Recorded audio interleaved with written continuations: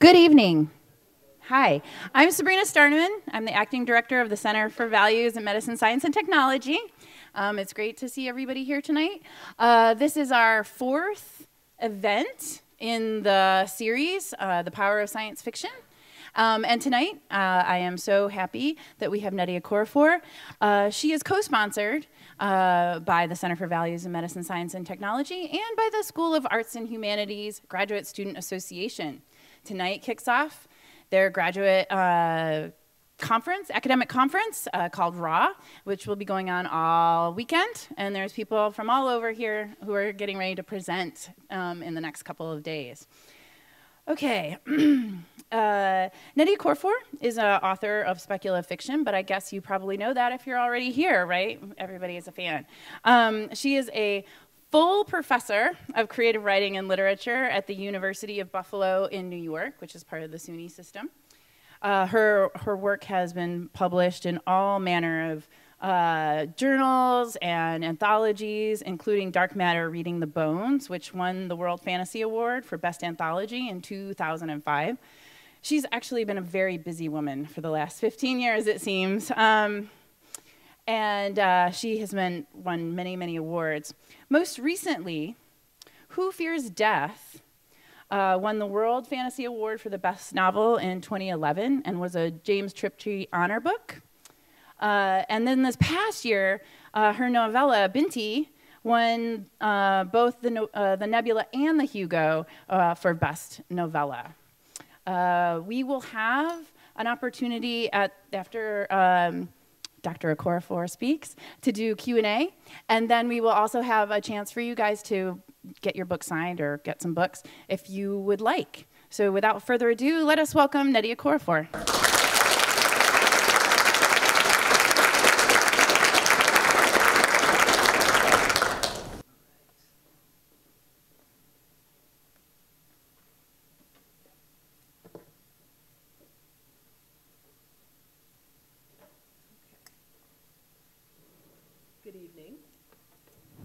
Okay, which one? Okay, there we go.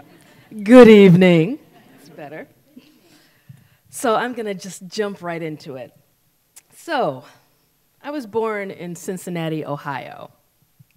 At the Christ Hospital, my mom told me this. The same hospital at which both of my sisters were born.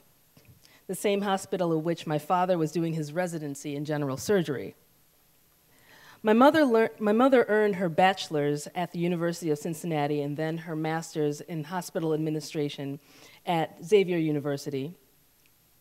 She started that master's degree 4 months after I was born.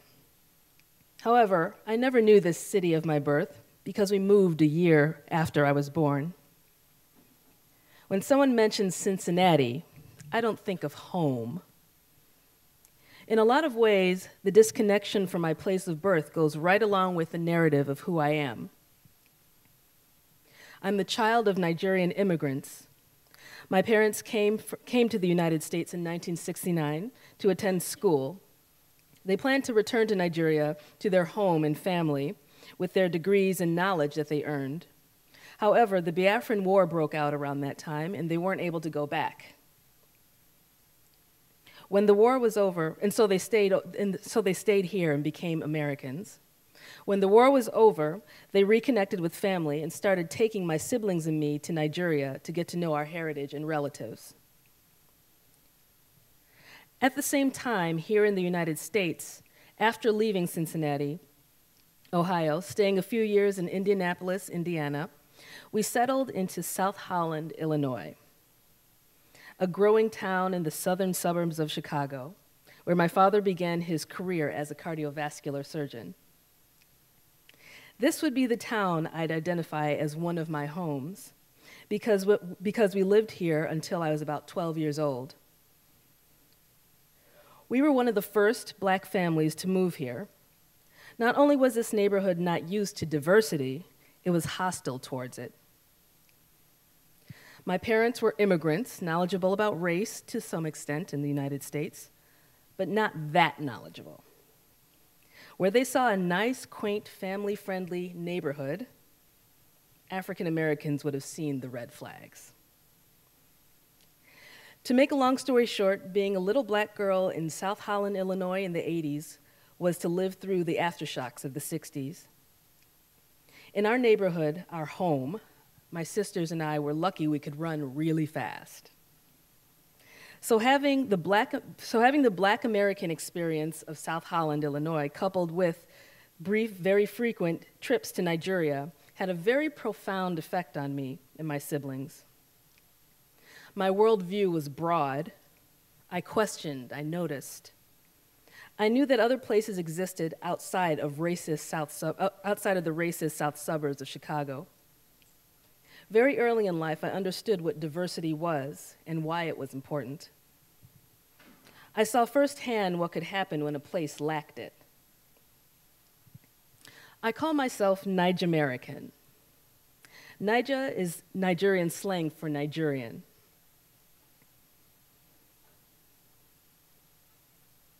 Naijamerican is one word, implying that to be Nigerian and American cannot be separated from one or another. And the word itself is a completely different word from American and Nigerian. It's something new. And in many ways, I believe that this is why I wound up writing science fiction. Science fiction is the genre of invention. The concept of the computer I used to type these words was first dreamed up in a science fiction novel. The same is true for the internet, cell phones, submarines, e-readers, satellites, robots, and much more. Most modern technology was born within science fiction first. Science fiction is also the genre of speculation, the what if, and it's obsessed with travel, space travel, aliens, adapting, colonizing, interacting, reacting to other planets and people, exploration, the future.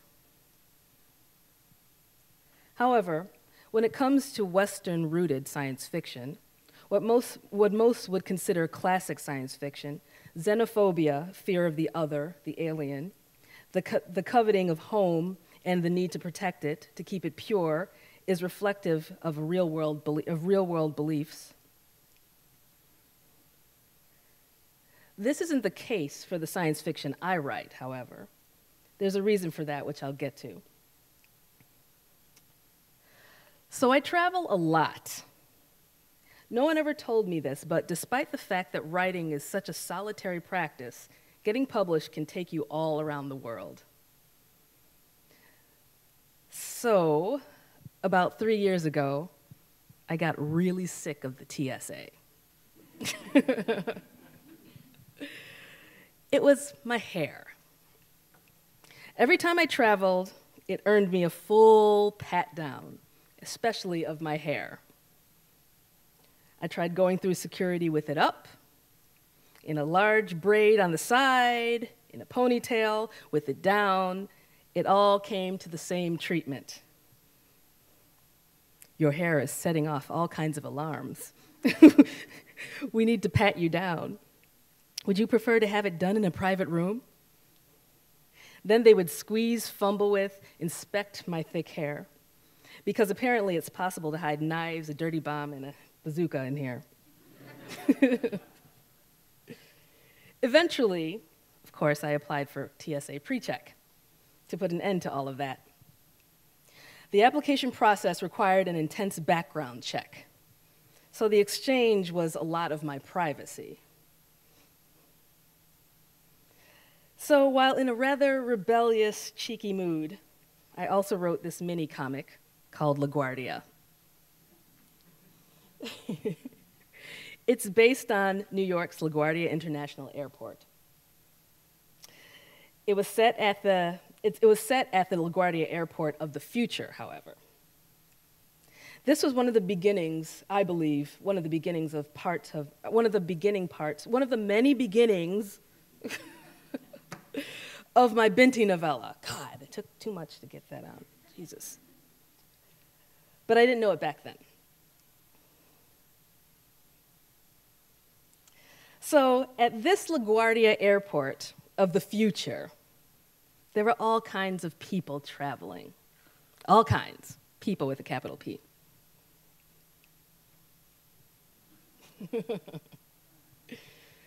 So in this airport of the future, citizens of the world and visitors from all over the galaxy are welcome.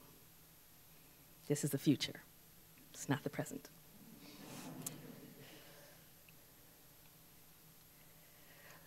So in this airport, a woman who is pregnant and happens to be Egyptian American is coming from Nigeria.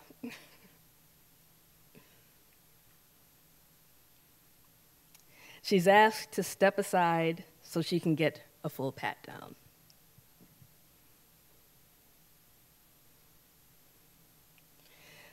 So she's patted down. It's rather invasive, as you can see. Then she's interrogated.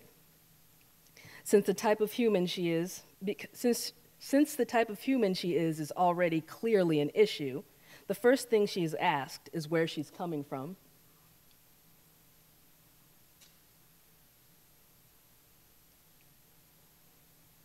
After she says she's Egyptian American, the TSA officer remarks, "You're the blackest Egyptian I've ever seen." Her response is just, "What?" A lot of subtext behind that remark. Then she's asked if she's interacted with any aliens while in Nigeria. That's more subtext. And lastly, the officer asks her who the father of her child is and if her child is even human. Subtext.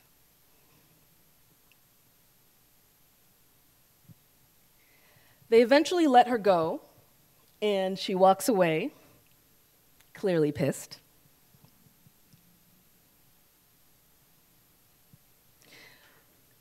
She gets happily into her car and brings something out of her purse.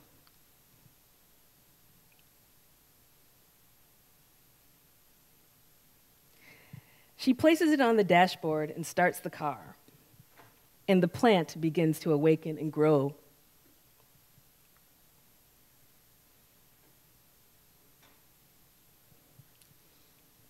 That's because the plant is not really a plant. The plant is an alien refugee. Welcome to America. So, yeah, the TSA was so concerned with her hair, her ethnic background, and where she'd been that they missed the fact that the plant wasn't really a plant at all. As I said, I wrote this when I was in quite a mood. The things that inspire. There are plenty. So just to tell you a little bit about this comic, that wasn't all of it. Those were just like key parts of it to show the narrative. I teamed up with some luminaries to create that short comic. It was illustrated by Sophie Campbell, a transgender illustrator, who's also the author of Shadow Eyes, Teenage Mutant Ninja Turtles, the Wet Moon series, and Gem, and many other amazing works. He's one of my favorite illustrators and a good friend of mine. And the colors for the colored portions were done by John Jennings, who is an African-American illustrator whose most recent work was the graphic novelization of Octavia Butler's Kindred, which just hit the New York Times bestseller list. Yay. If you haven't read it, you really should. Don't think you've read Kindred. If you've read Kindred, then it will be the same experience reading that graphic novel, because it's a lot more. So aside from issues of immigration and American-flavored xenophobia, one of the other themes I was thinking about is what we allow and give up in order to travel, to move around and to leave home and return, and how this often depends on who you are. I think today these issues are more timely than ever.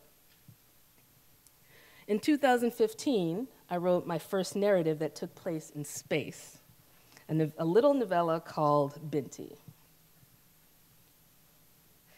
So after writing several books and stories, I finally decided to leave Earth.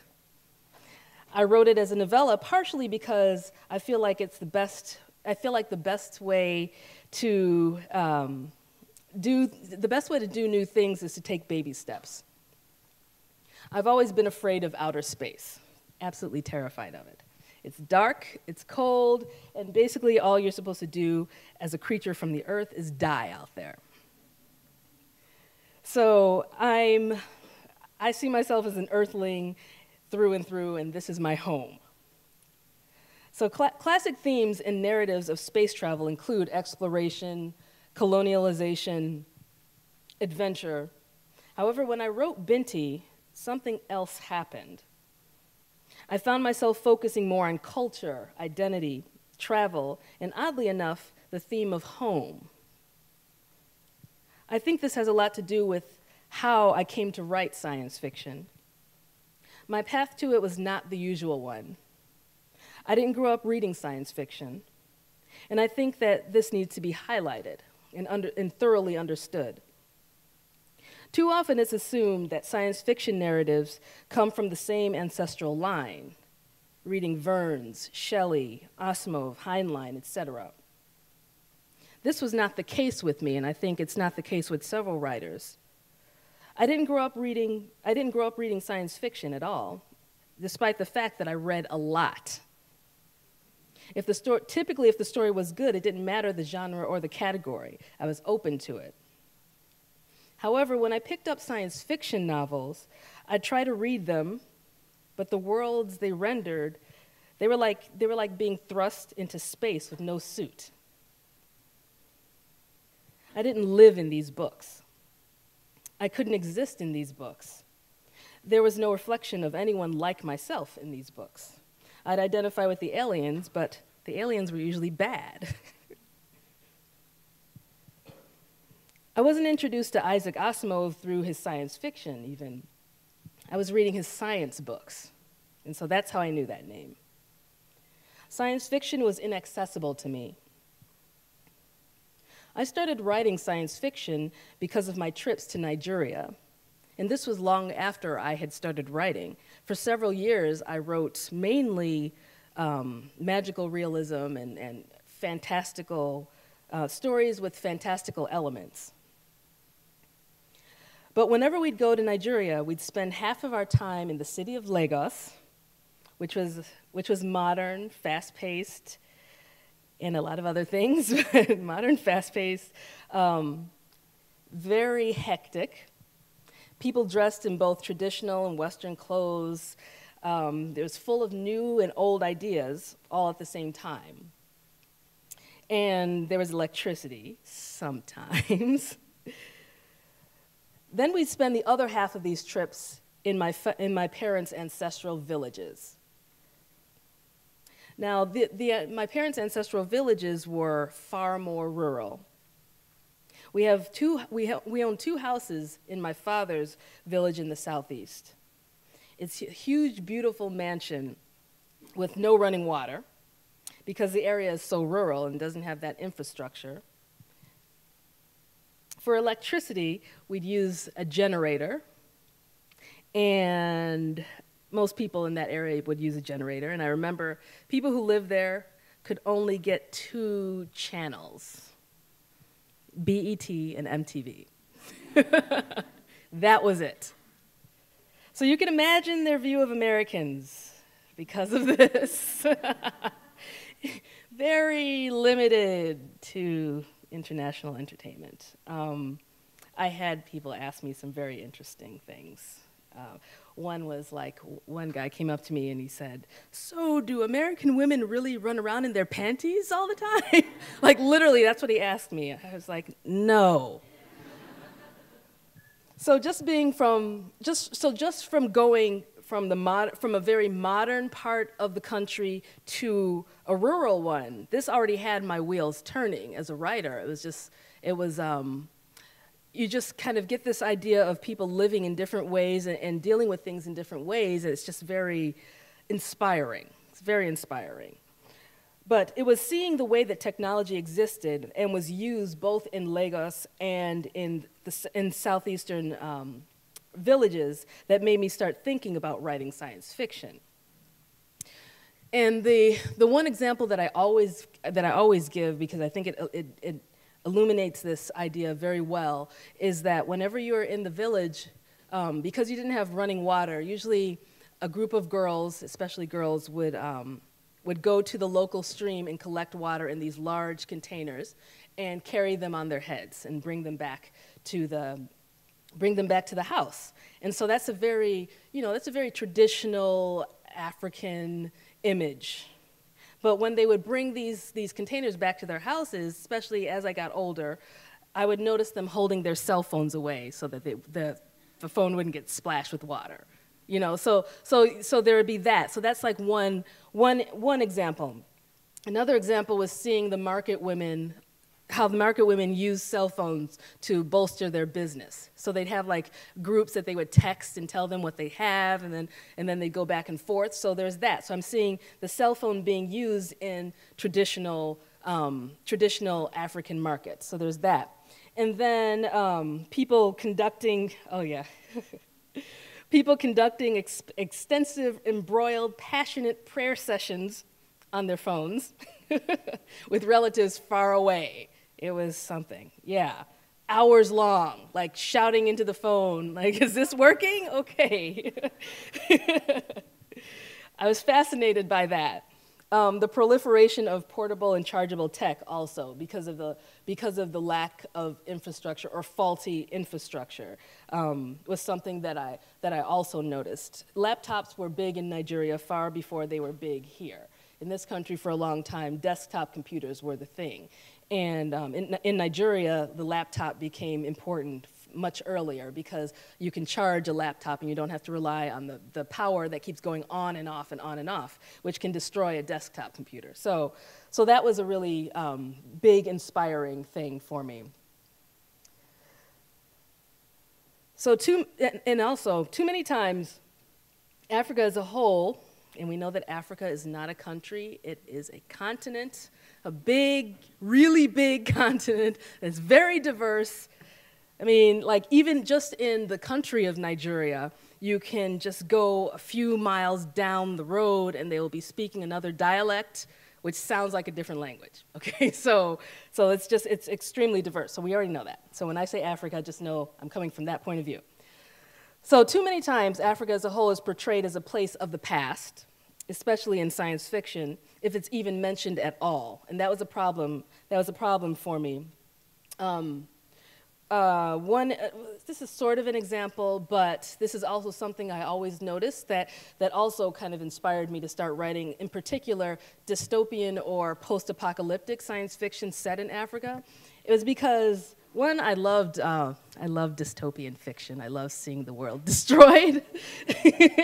There's just something cathartic about it. So I've always been reading that, and it's not really a new form of fiction, by the way. We've got post-apocalyptic fiction that goes way back, way back. But whenever, especially where the world is being destroyed in some way, in those kind of narratives, there's always 9 times out of 10, there is a scene where they do like a pan shot around the world of the whole world freaking out, right? So you've got, oh, in Japan, they're going, ah, and then in England, they're going, ah, everyone's freaking out. And so I would always wait for that. I'd wait, because that part would be most telling of just how wide the perspective of the film or the book would be. And 9 times out of 10, I would wait for Africa, some part of Africa, to show up, and it wouldn't be there. And I found that very frustrating. It was either invisible or, I think it was in the film 2012 or The Day After Tomorrow, where the film ended with this big arc full of the survivors after the world has destroyed itself for whatever reason, full of survivors, and it's going, big arc, mind you, and it's going towards Africa. Now, does anyone notice any subtext with that?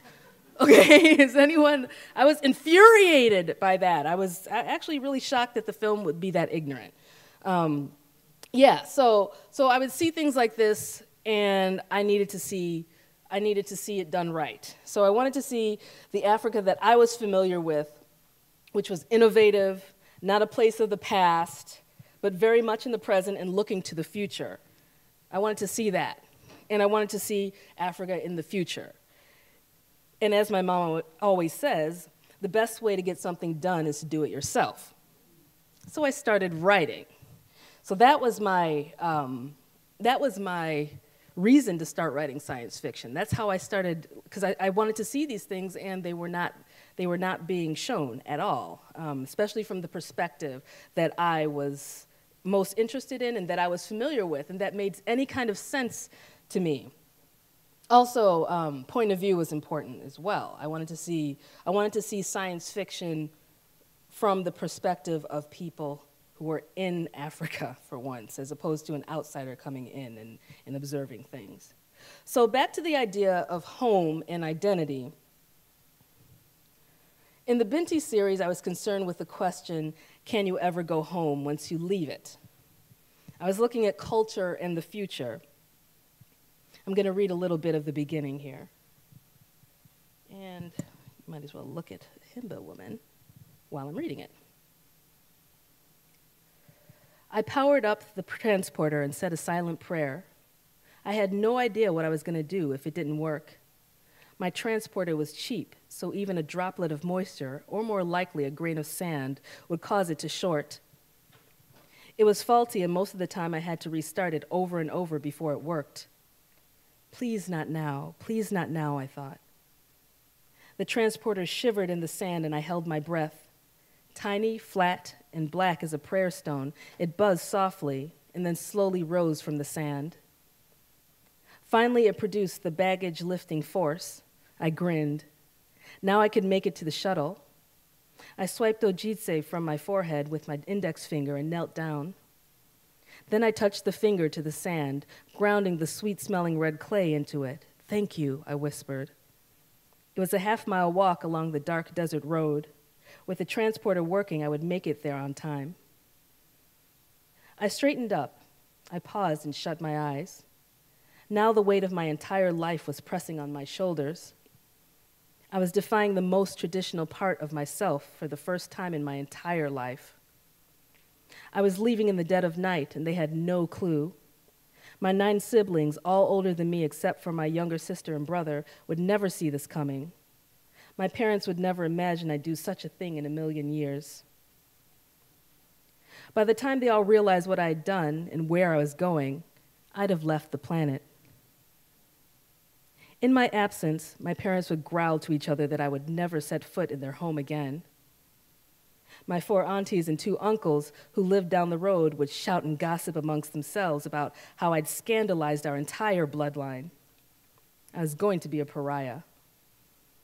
Go, I softly whispered to the transporter, stamping my foot. The thin metal rings I wore around each ankle jingled noisily, but I stamped my foot again. Once on, the transporter worked best when I didn't touch it. Go, I said again, sweat forming on my brow. When nothing moved, I chanced giving the 2 large suitcases sitting atop the force field a shove. They moved smoothly, and I breathed another sigh of relief. At least some luck was on my side. So that's the beginning of Binti. Binti is a mathematical genius. She is Himba, which this is a traditional now picture of a Himba woman. And she's been accepted into the finest university in the galaxy, and she's decided to go. Her people are the makers of the astrolabe. This is an original astrolabe, and this is an Islamic astrolabe, and this one was perfected by I always mess this name up. It was perfected by Miriam al-Astrolabia Ijliya. And this is a picture of my daughter, haha. And she is standing with a woman who is dressed as Miriam. And this was in the United Arab Emirates, which was where I first learned of the astrolabe. And that astrolabe was really heavy. It's a really amazing piece of technology. Once I held that, I knew I wanted to write about it. So in this story, in Binti, astrolabes have evolved into something extremely sophisticated that can do more than smartphones. And Binti's insular but brilliant people specialize in making them.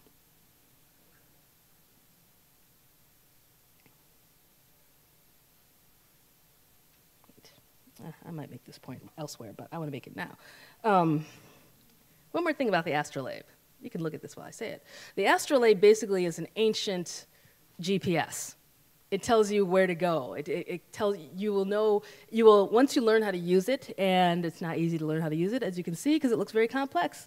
But once you figure out how to use it, it's basically like a GPS. And so that also plays deeply into the theme of travel that Binti is based on. Okay. So when Binti travels, there's a moment where she must give up her astrolabe and have it scanned. I'm going to read that. The travel security officer scanned my astrolabe, a full, deep scan. Dizzy with shock, I shut my eyes and breathed through my mouth to steady myself. Just to leave the planet, I had to give them access to my entire life, me, my family, and all forecasts of my future. I stood there frozen, hearing my mother's voice in my head. There is a reason why our people do not go to that university. Uni wants you for its own gain, Binti. You go to that school and you become its slave. I couldn't help but contemplate the possibility of truth in her words. I hadn't even gotten there yet, and already I'd given them my life. I wanted to ask the officer if he did this to everyone, but I was afraid now that he'd done it. They could do anything to me at this point. Best not to make trouble. So Binti must give something up, her information, in order to travel. This sounds familiar. Yeah. In part 2, Binti comes home and must deal with the fact that home may be, oh, this is an interesting sentence. I'm going to read it, get it done. Okay. In part 2, Binti comes home and must deal with the fact that home may be home, but she's no longer so at home at home. That's just something I do when I'm writing, and it's just, when I write it into a speech, it's just wow. Oh. So in conclusion, science fiction has long been a bridge between the sciences and the arts, one that continues to evolve and reflect the effects of technology, science, and socio-political changes on people in their globalized cultures. It's also a way for some of us who live on borders and fringes to explore identity and the fluidity of culture and movement and speculate about their significance and effect on humanity in the future. And I definitely consider science fiction one of my homes. Thank you.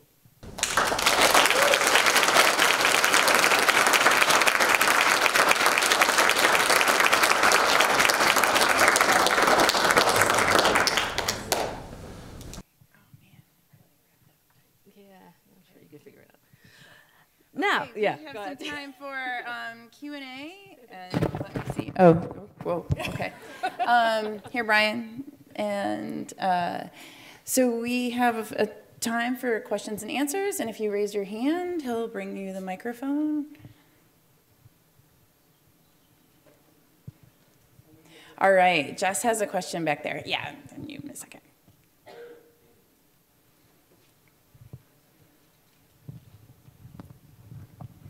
There's a lot of students out here who have a midterm essay on Binti, and it's due on Monday. So I do not have a midterm essay due on Binti. Tuesday. Oh yes, I'm sorry. It's due on Tuesday. Yes. Oh yeah, you could have suffered for that one. Okay. So this isn't so much of a question as more of a. You kind of answered my question during the lecture, and I just wanted to give my appreciation for that. So I was going to ask you. We had the opportunity to read The Lost Diary of Tree Frog 7 the other day in class, which I loved. And I was going to ask you if you thought of it more of a work of magical realism or sort of with maybe more of a Lovecraftian theme.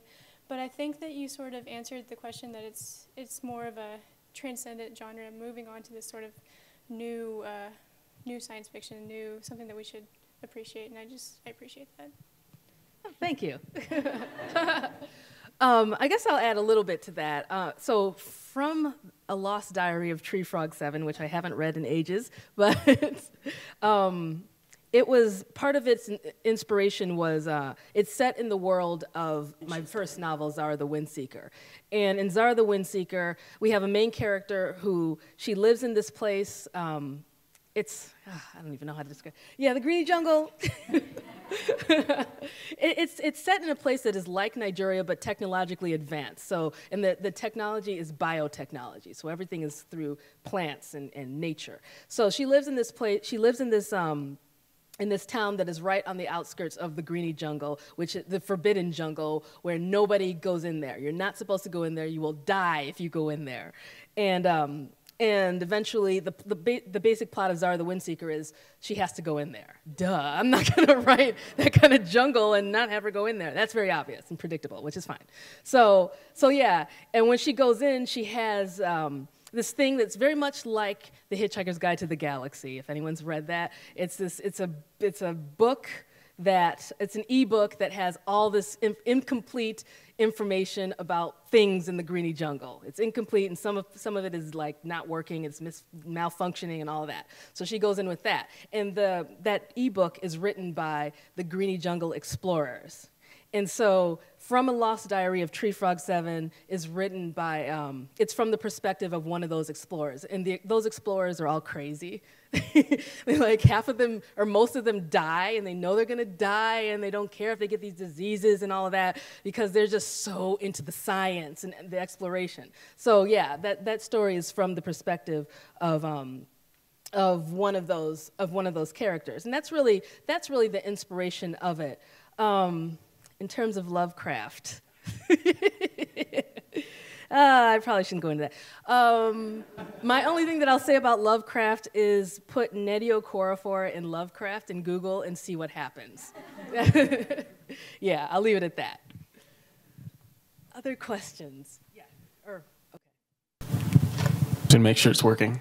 Hello. I'm gonna try. Hopefully this makes sense because I drove here from Houston and I'm at like 5 a.m., so I'm a little tired. I graduated from University of Houston, and one thing I've kind of noticed in the creative writing departments is it's becoming a lot more diverse, especially at the undergraduate field. But as I've done more research into the graduate field, it seems that it's a bit more limiting for writers of colors to find environments where we can work with other writers of color in these fields. So I guess my question would be, what would you recommend for writers of color or who are very much outside of the normal literary world going into a graduate program that feels very limited, or then into the literary world, which seems even more limited given how there's a certain expectation of narratives? Yeah, I have so much to say on that. Okay, where do I even begin? Okay, so I have a master's in journalism, a master's in literature, and then a PhD in literature with an emphasis in creative writing. Now, that's a lot of schooling. It's a lot. Throughout that, and my bachelor's was in rhetoric, which is creative writing from University of Illinois in Champaign-Urbana. So in all of those years, I was probably either one of very few people of color or the only person of color in my classes. And then on top of that, in all of those years, all of my professors, and I learned so much from my professors, which I'll talk about in a second, but all of my professors were very anti-science fiction or fantasy. You would come into the workshop and the first thing they would say is no one is allowed to write science fiction or fantasy. You cannot do that. And I think part of it may be because I come from an immigrant background, and my parents came to this country knowing some of its issues of race, but their philosophy was always, you will excel no matter what. You will always find a way no matter what. No matter what is thrown at you, you navigate. So that was the philosophy that I grew up with, and that's what I entered all of that with, that I would navigate. So for example, in my science fiction, there was a novel writing workshop during my PhD where on the first day, the professor came in and said the usual thing, no one is allowed to write science fiction or fantasy, and I knew I was writing this post-apocalyptic novel set in Niger in the future where part of the where nuclear bombs had destroyed the world, as well as a crazy Haitian mad scientist had created a peace bomb, which exploded at the same time as the nuclear bombs and brought magic back to the world. So destruction and creation together. So I'm writing this thing. She comes in and says that, and I'm just thinking, okay. I didn't think, oh, I'm going to drop the class. No. I just thought, okay, how am I going to do this? And then I just said, oh, yeah, what I'm writing is magical realism. I kid you not. That's all. I said, this is magical realism, called it that.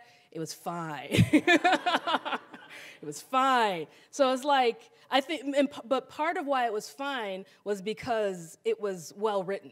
It was good, So like, when something is really good, it's hard to argue with that. And a lot of time, what I discovered with the bias against speculative fiction as a whole in academia is it's been because a lot of the professors who are against it or just feel like it's not real literature, they haven't read it.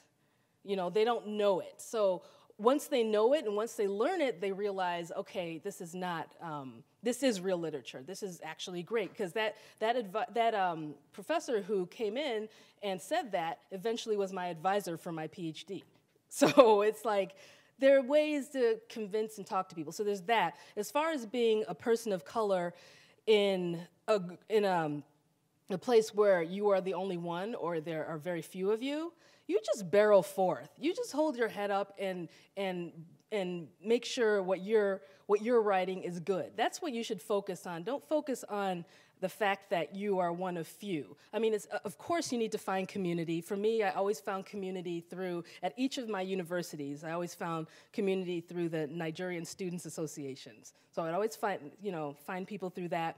But other than that, like, I didn't specifically isolate myself. I also was the type of student who was open. I was always just open to hearing and listening to other people and kind of embracing different experiences. I think a lot of people need that, but it's unfortunate. But I think that if you go in, hold your head up, and sometimes understand that you may have to kind of guide people and educate people along the way and understand that and be as open to it as you can. I think that's the way to go about it.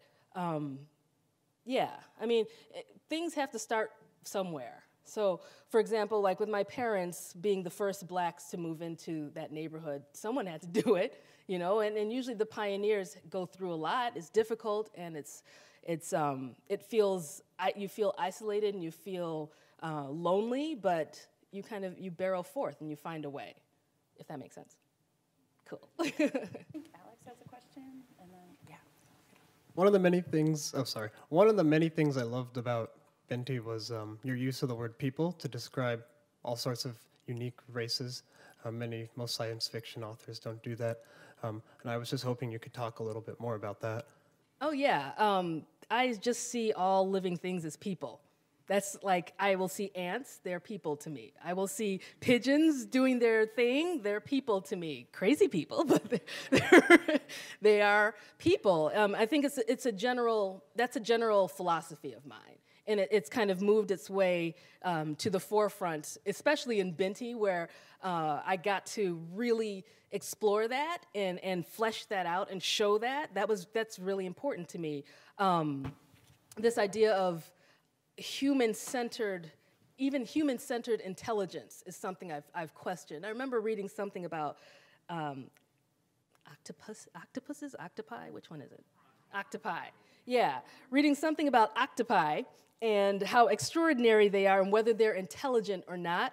And I think it was like this news article that said if an octopus created research to define intelligence, one of the first things they would ask is how many colors can you change your flesh if it's cut off?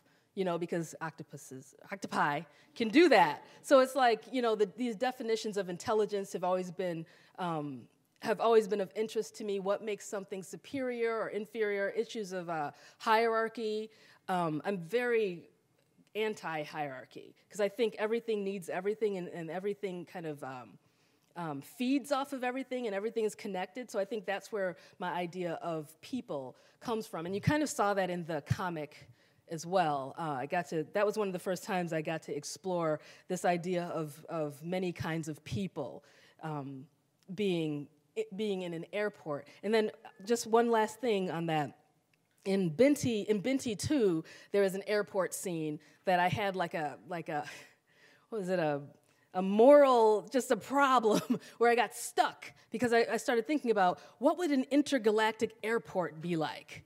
And I felt like I went mad for a little bit because, you know, I started thinking, I'm like, okay, if this intergalactic airport is for all kinds of people with a capital P, would there be places where a human being cannot go? You can't, where the atmosphere would need to be different, and where the size, and started thinking about size. I started thinking about all kinds of things because of the idea of diversity and the diversity of life and diversity of intelligence. It was just, I got stuck for a little bit just imagining that. So yeah, does that answer your question? Yeah. Cool. Was there a hand over here? Yes.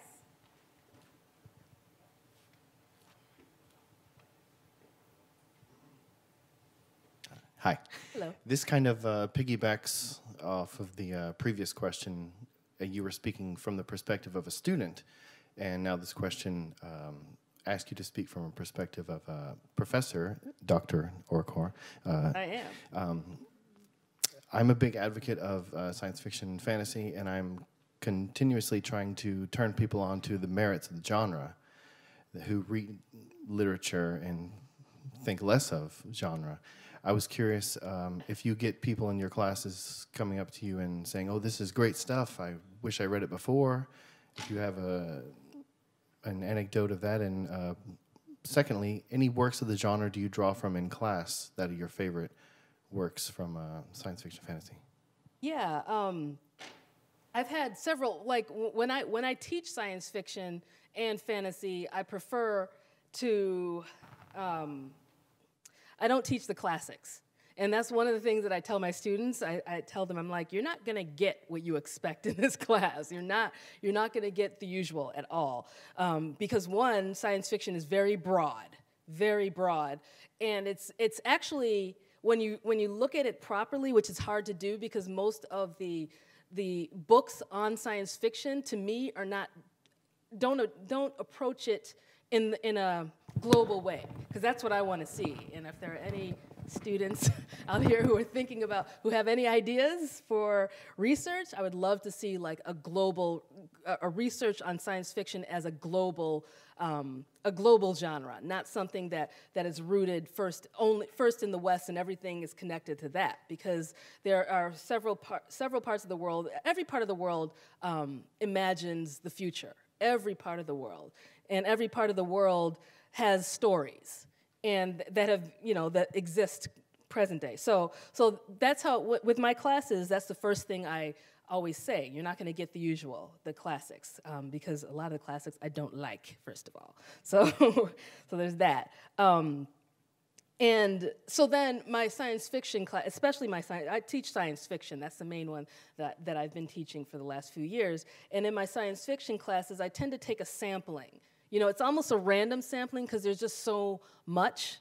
And I like to focus on the recent stuff because most people are familiar in some way with the older stuff. So I like to focus on the more recent stuff. Authors that I like teaching, let's see, Ursula Le Guin, of course. Her short story, The Ones Who Walk Away from Omelas, is wonderful. It's just, especially for now, it's a great, it's a short story, first of all, and it's easy to find, and it's a great conversation starter. Like that is, in my science fiction classes, that's the one I always start with because one, like I said, is easy to find and no one can say, "Oh, I haven't gotten my books yet." So there's that. But it's also a really, it's short so everyone can read it, and it's it's written in such a way that just hits you hard. It hits you hard, and when it hits you hard, students will come to class ready to say something about it. So it's a great conversation starter, even for students who are quiet and who don't normally speak. You can't read that book or that short story without having something to say. So there's that. And then, let's see, Octavia Butler, of course. Octavia Butler I like because, not just because she's one of my favorite authors, but she's very readable. And for those students who are not that familiar with science fiction or aren't really into it, she's a perfect gateway. She's a perfect gateway because her work is very accessible. And she writes in a very sparse, clean way that that kind of draws students in. So I usually have Octavia Butler near the beginning of the class too. And then Kim Stanley Robinson, whom I really like. And I will be here next month. Oh, really? Yeah. Oh my gosh, tell him I said hi. I haven't met him yet. He's coming in May, actually. Oh my gosh, so cool. best. Yes, Yeah. he is. Yeah. Oh, wow. Yes, don't miss that. Don't miss that. That is he writes hard, well-researched science fiction, and I usually put him near the end because his work can be very dense, but he's one of those science fiction writers who has perfected the art of the info dump. He does it well. He does it well. He does it in a way where you just want to settle into his world. It's like you can literally touch things when you read him. So he's one of my favorites too. And he's recent though. For me, I've just recently started reading, getting into him and adding that to my syllabus. Yeah, I could keep going, but I will stop. All right, I think we had time for one more question. Oh, here, Pia, I'm going to give this to you. And you know what, Margot, you can ask a question too. Just don't talk too close to it. It's real loud. That's okay. Wow. So, my question is in several parts, and you'll just pick up whatever you get out of it that makes sense. Do you consider yourself an American or a Nigerian author? Okay. How do you situate your work in sort of a tradition? I know nothing about Nigerian literature, and I don't know how at home you feel with it. And also, do you have a Nigerian readership? And do they read your books differently? Okay. Yeah, great questions. Okay. It's all, I hate autocorrect. It just messes everything up. Okay, so do I consider myself an American or a Nigerian? I'm both. I have 2 passports. I'm both, and I'm neither. Like I said, I'm that's why I use the word Naijamerican, because it's one word, and that means it brings both sides together into one word where neither can be separated. That's very important to me because the way that I've grown up. Where my parents could have just been immigrants who didn't go back. My parents from a young age started bringing my siblings and I back to Nigeria. And because of that, I had this dual kind of experience. And it's also dual confusion as well, because a lot of times both of the culture, American culture and Nigerian culture, particularly Igbo, both of my parents are Igbo, greatly conflict. And I've had to fight that. And then there's the issue of language, and that's a whole other discussion. So I consider myself both, evenly, and neither of the two can be separated. Where does my work lie in terms of Nigerian literature? I'd like to call, for example, Who Fears Death in particular, and Binti, the Binti series, actually everything I've written, I would consider them African literature, very much so. Just a small part of it, a large part of my PhD was studying African literature. And it wasn't just because I just had to put it on there. It was because that's what I was most obsessed with, even coming into the PhD. When I was supposed to be doing my master's in journalism, I remember going into, this was at Michigan State, going into the library, and they have a wonderful library, and I would just go in there sometimes just to go find books, journalism books, and I was walking through an area, and that was where I found a whole wall full of African literature, like all of the African literature in the library, and I started spending a lot of time there. I started taking out, like, I basically read everything on that wall when I was supposed to be doing something else. So I read all these authors, and so that got into me. And then as I was reading, especially Nigerian women writers, I would see the stories of my own, like my mother, my grandmother, and cousins, all of that. I was connecting it to my own heritage, so I could see that. And so when I started writing my own stories, a lot of just what I wanted to write, one of the reasons I wanted to write, for example, Zara the Windseeker.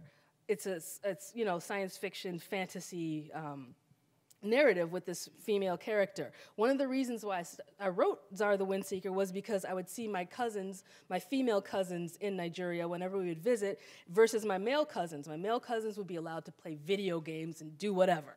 And then my female cousins always had chores. They're like the same age, but the girls always had chores to do. They had to wash the dishes, they had to do the laundry, always had something that they were doing. And I'm like, God, can they just chill? Are they allowed to chill? And so that was when the story about this girl who could fly popped into my head. I wanted to write something that these girls in particular would be so engrossed in that they would drop their chores and go hide somewhere to read. So there was that. And then Who Fears Death was just drawn from a lot of the stories that I would hear, especially women in my family talk about when they didn't think I was listening. So it's like there's a very strong connection to African literature, because a lot of the African female writers would write stories like that. And there was like a stigma I remember reading somewhere that they would call it kitchen literature, which you can hear the condescending hint in there. And so yeah, so that's the linkage with that. Readership. Oh yeah. Okay, and then I have several of my books are published in Nigeria, and it's been an interesting experience because a lot of the cool thing is a lot of what I write is very deeply rooted in especially Nigerian culture and mythology and folklore and juju. And when Nigerians read my work, they catch everything that I'm doing. They know all the obnoxious things that I am doing. They know like all of the magical things that I'm using and dealing with and that are woven into the plot. They catch it all. And in some ways, because they catch it all, it has sparked a lot of discussion. We'll just put it that way. So yes, I have several of my books published there. We actually have to start the book signing, but let us thank Nnedi Okorafor one more time.